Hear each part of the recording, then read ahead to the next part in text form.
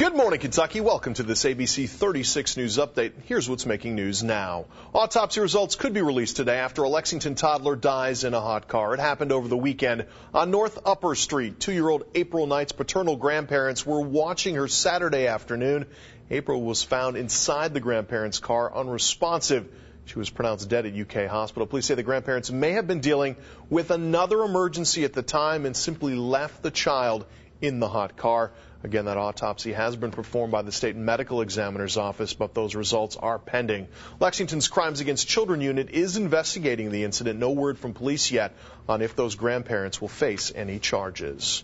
A man is in jail in Pulaski County after a weekend crash that left a Mount Vernon woman dead. It happened Sunday afternoon on Kentucky 39. Investigators say 26-year-old Jose Santiago Cuevas was driving a truck southbound when he lost control and slammed head-on into a car driven by 38-year-old Sheila Lovell. Lovell was pronounced dead at the scene. Cuevas is now charged with murder and DUI, among other things. 15 years in prison for the Frankfort man who admitted to breaking into a neighbor's home and killing her dog. According to the State Journal, 25-year-old Samuel Payne pleaded guilty to 2 counts of second-degree burglary and 1 count of animal cruelty Friday. He was sentenced to 15 years on the burglary charges and a concurrent 1-year sentence for animal cruelty. Lawyers say Payne broke into a woman's home and stole a laptop. He then shot and killed her dog, who was barking at him.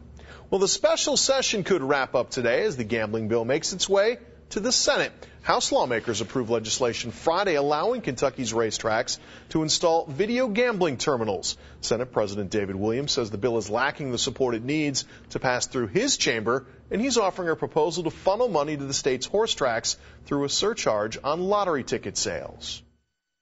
We're not going to put them in the slot machine business. We're going to supplement the purses and let them be competitive with other racetracks around without having to change the line of work they're in.